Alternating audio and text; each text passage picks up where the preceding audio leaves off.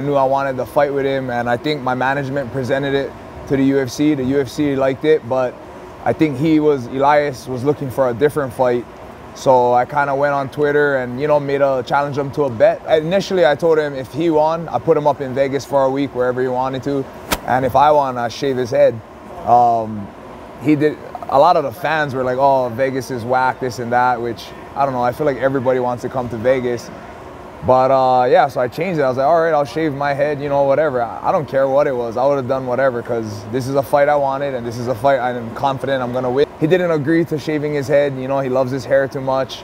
But he did agree to the fight, so here we are. I'll shave my beard, my eyebrows, and my head if he wanted to match the hair.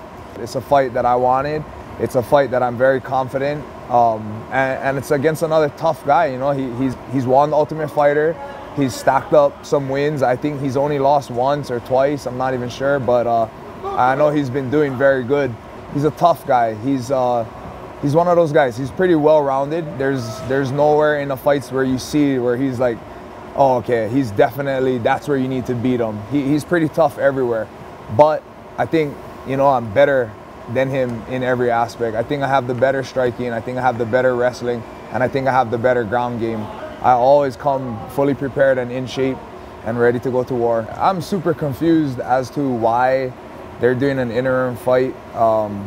Because, I don't know, I guess it's because the whole Bisping GSP fight fell through, whatever.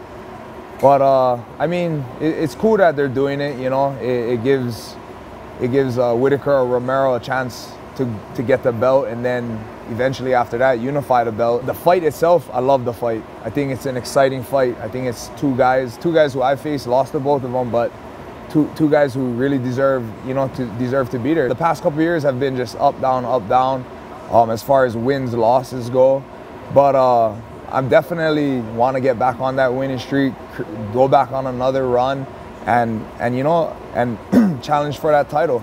I feel like, especially any of the guys in the top division, like I would love to have a rematch with Romero or Whitaker, and I'm sure I'll get there. So right now, my focus is on Elias.